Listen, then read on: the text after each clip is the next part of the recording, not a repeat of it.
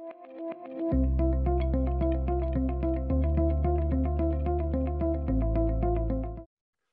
morning, everyone. Archbishop Richard Gagnon here in the Archdiocese of Winnipeg, and this is our Friday morning report. Thank you. Every Friday, so many of you watch our Friday morning report, and as you know, it's an opportunity for myself as your bishop to share with you information from the diocese and to respond to questions. And there's always a lot to talk about. So first of all, I would simply say that we're making progress in the area of the vaccinations in the province of Manitoba. As of July the 14th, the walk-in clinics will be administering vaccines for people who walk in. So that is a positive thing. It comes under the title Vaxathon. There's a real push to get as many vaccinations out there as possible. And so we heard just the other day that the provincial government in the very, very near future, don't have a date yet, will be loosening up the restrictions even more. That's how I kind of thought it would be. I think that when the loosening up begins to roll out, it'll roll out quite quickly, as it has in British Columbia, where things are more or less approaching normalcy as they were prior to the pandemic.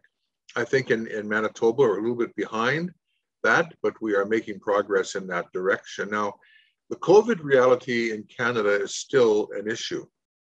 In Manitoba, there are 990 active cases, and in that number, 147 hospitalizations, and 33 people are in intensive care.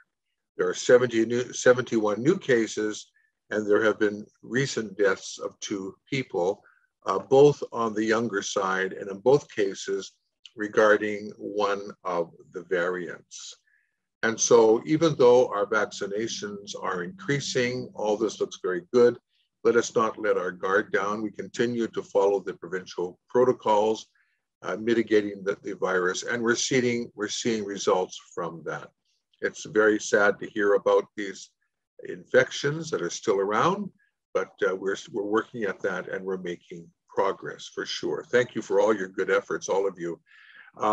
If you have received your second vaccine, so I am told, you can go to the provincial website and learn how to acquire, if you wish to, an immunization card. That's after your second vaccination, 2 weeks after you received your second vaccination. So a little bit of information there for you.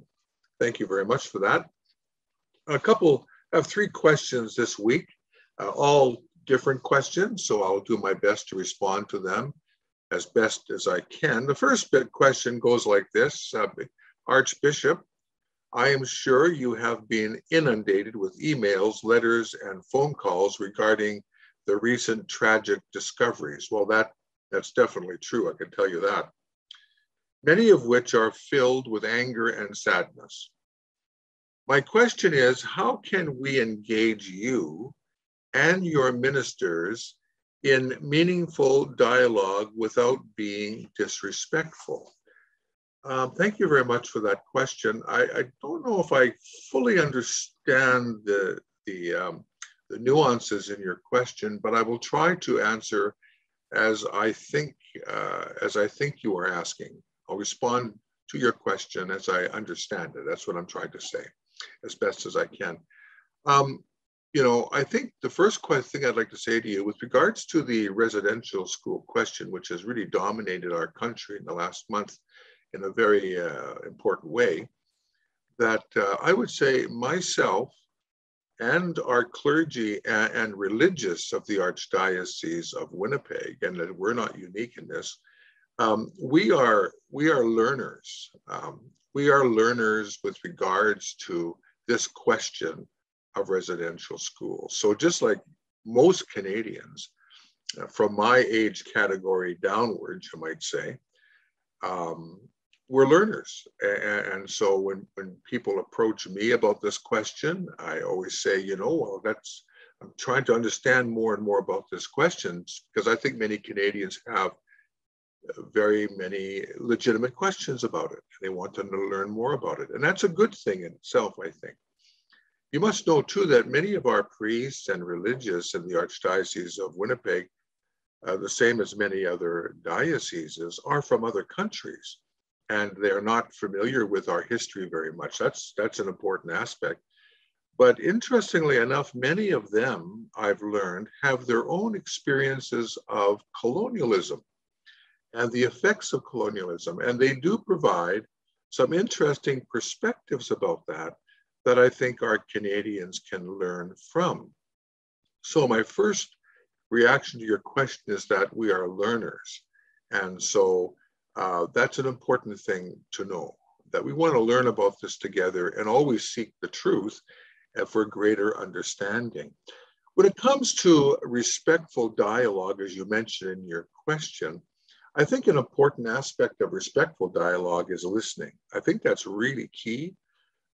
Because when we always try to insert our narrative, our ideas, our agenda, as they say nowadays, instead of listening carefully to what the other party has to say, then we're not going to get a dialogue. A dialogue is a two-way understanding of things. Pope Francis is very good at dialogical approaches to things. When I mentioned our delegation to Rome this coming December, that's exactly what it'll be. It'll be a dialogue. And he sits down, he listens, he responds. I mean, there's a respectful reality there. And I think that serves as a good model for all of us. A couple of things about the listening, I think, which I personally find interesting. 1986, I think it was, when Pope St. John Paul II, he was going to the United States and he flew over Canada. He put down at Fort Simpson in the Northwest Territories, as he promised he would visit the Indigenous people in the Northwest Territories when he couldn't do that in 1984 because of heavy fogs that prevented him from landing in Yellowknife. Some of you may remember that particular incident. Well, when he came to Fort Simpson, there was a great white teepee that was set up there. And it was very close to the runway of the airport. So his plane put down, and he entered the teepee, and the teepee was a large one. It was filled with elders and leaders of the Indigenous communities in those regions. Some of those people traveled a long way to get there.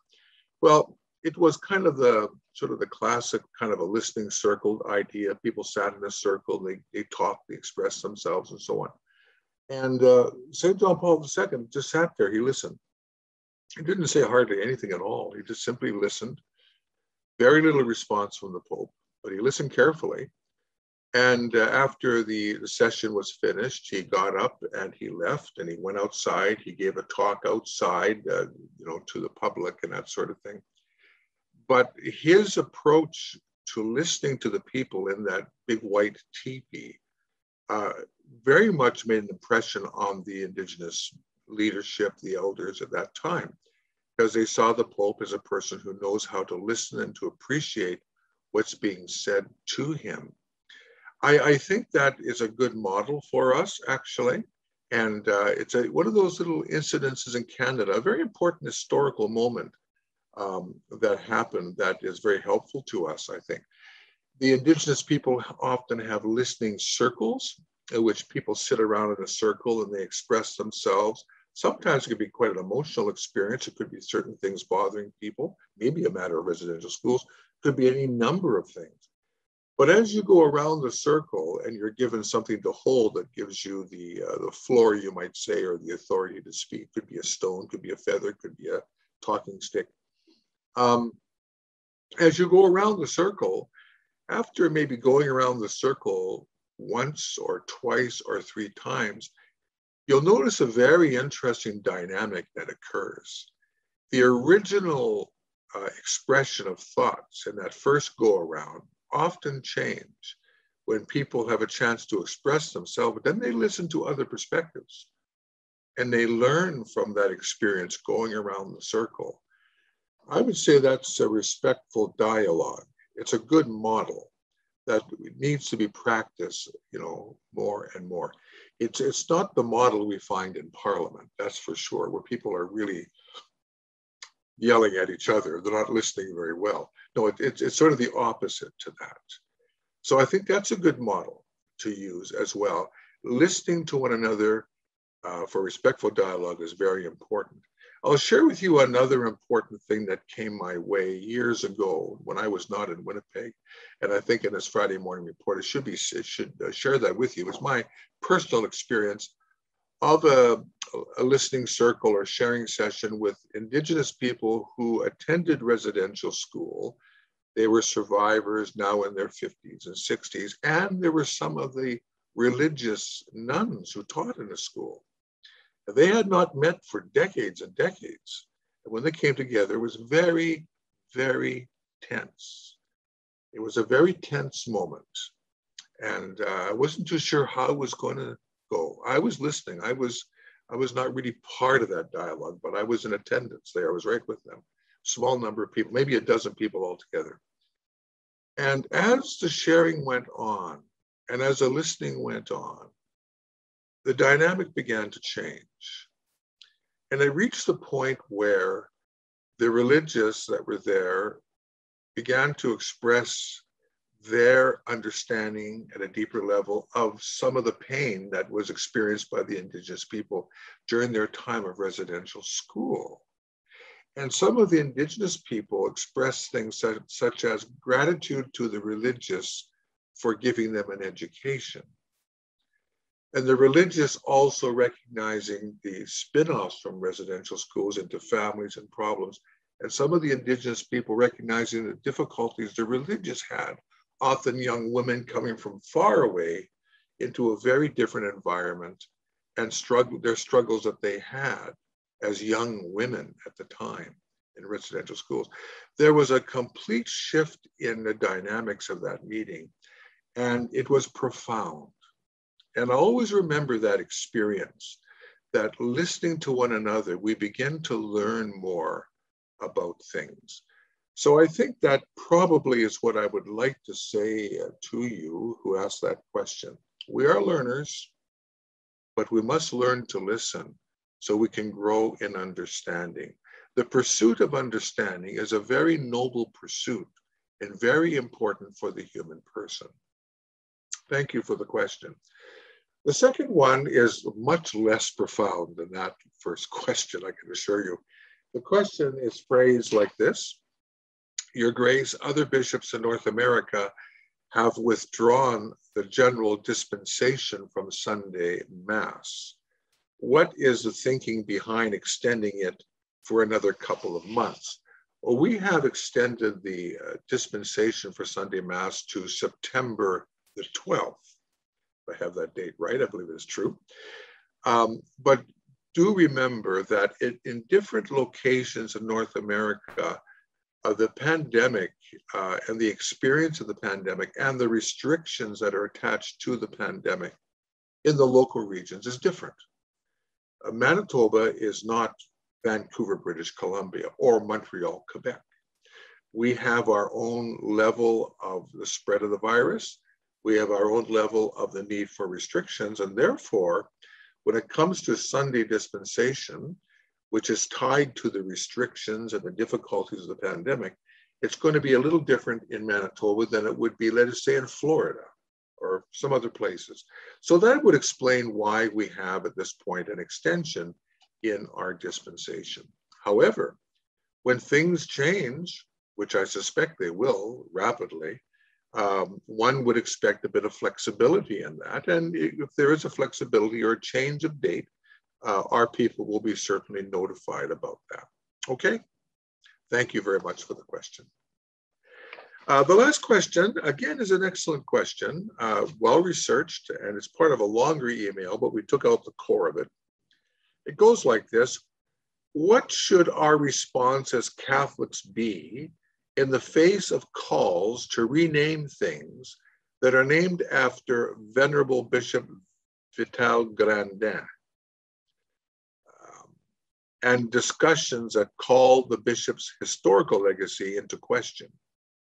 How should we as Catholics understand the controversial legacy of Bishop Grandin, while at the same time reverencing him as a man who lived heroically virtuous and saintly life dedicated to evangelization? Excellent question. How can this be accomplished while actively pursuing reconciliation? Well, I don't know if I can do you proper due to that question, because it's quite a profound question, but I'll do the best I can. I have to say, first of all, that I'm not an expert on Bishop Grandin. I'd like to learn more about him, and maybe your question has kind of spurred that desire a little bit more in my life. I do know this about Bishop Grandin, a historical figure in Western Canada, associated also with residential schools. Bishop Grandin held strong views regarding the importance of assimilating Indigenous culture into Canadian European culture. He expressed these views. So he had strong views about that. And that's particularly important today with the current discussion and consideration in the public square. But this question about Bishop Grandin has been raised before. For example, Bishop Grandin Boulevard in Winnipeg, certain schools with his name on it and so on. This has been raised before because of an awareness in recent years of his close attachment to residential schools and his belief in assimilation to the degree that he had in these schools, cultural assimilation. So today, I think it's important that we listen to what the Aboriginal people are saying about Bishop Grandin. Helps us kind of see how he is perceived by people with regards to the residential school. That's an important factor today that has been raised quite strongly. I think, though, as a Catholic, we'd have to say this, that on that question of the schools and his approach to education, that it really is at variance with the church in modern times, the way the church in modern times thinks about culture and faith. And I would refer you to many examples of St. John Paul II, who spoke a lot about culture and how faith and culture are closely connected together, how faith grows within culture, how culture complements faith. Pope John Paul II did a lot of work in that area. And in his visit to Canada in 1984, with the many encounters with Indigenous people, I'm thinking of Ontario for one, Midlands, he spoke an awful lot about that and honored Indigenous culture and explained a lot about how faith is connected with culture. And so Bishop Grandin's approach through the residential school modeling was quite at variance with that, for sure. So looking at it from a Catholic point of view, it certainly is not in sync with the modern church's thinking. And I think even during the time of Grandin, that not everybody thought the way he thought. He represents a certain number of church people who thought in that particular way. Now, the removal of names from public things, such as streets, boulevards, and so on, that is really a decision of the municipal government. I don't know if the Catholic Church had anything to do with naming Grandin Boulevard in Winnipeg. I have no idea. I think it was a decision of the municipal government, and names can be changed. In light of what I've just said about the public square and the way things are perceived nowadays, the changing of those names is not necessarily hard to understand. When it comes to institutions such as schools and that sort of thing, that's not really a question for the church. It's really a question for that individual institution, what they may feel is appropriate at that time. So you're going to see these kind of things. Bishop Grandin will continue to be studied as an historical figure in Western Canada, particularly. And you cannot help but study him because he played an important part in the history of the West in that particular ministry that he had. And the same way you'll study residential schools in Western Canada. So he will continue to be a subject of historical interest, as is John A. Macdonald. And many of John A. Macdonald's statues have been removed, but he will continue to be studied because of the role he played as an historical figure. So that's my attempt at answering your question. Thank you very much for asking it. Well, I wish you all very well. I ask God's blessings on your families. Continue to do what you are doing to mitigate the virus. And we look forward to an opening up of our culture and our society after a year and a half of great difficulty during these times. May God bless you and keep you in peace and in the love of Christ, the Father, the Son, and the Holy Spirit. Amen.